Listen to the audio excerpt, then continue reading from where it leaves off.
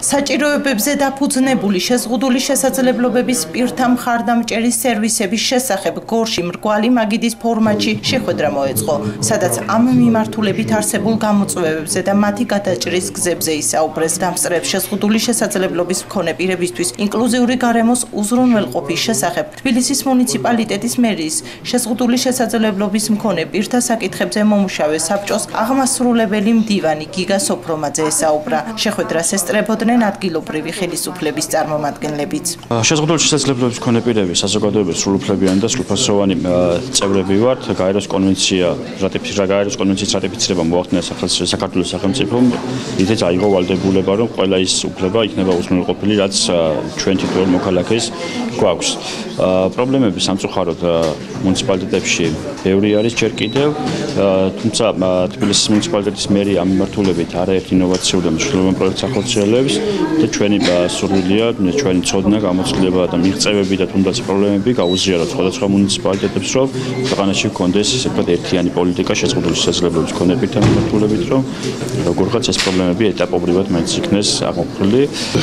დღეს ჩვენ შეხვედრა გქონდა შეზღუდული შესაძლებლობების მქონე პირებთან. ჩვენ მათთან ვისაუბრეთ თუ რისი გაკეთებას ვაპირებთ მომავალში, რას ვაკეთებთ და დავსახეთ გეგმები თუ მომავალში რანაირად ვიმოქმედოთ.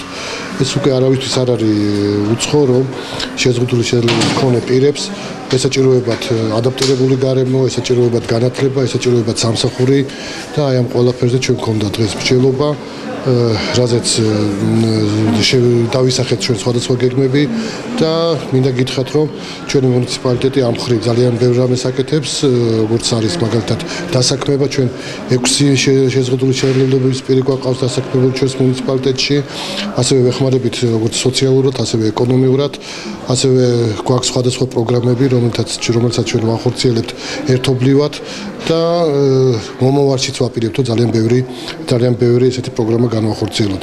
შეხვედრას ასევე ესწრებოდა გორში მომუშავე არასამთავრობო ორგანიზაციების წარმომადგენლები. არიან სტუმრები თბილისიდან ჩამოსული, ხვდებიან გორის მერიას, უნდა შემუშავდეს ადგილობრივი სამთავრობო სამოქმედო გეგმასთან დაკავშირებით გორში შეშმოპირთა საბჭო უნდა შეიქმნას.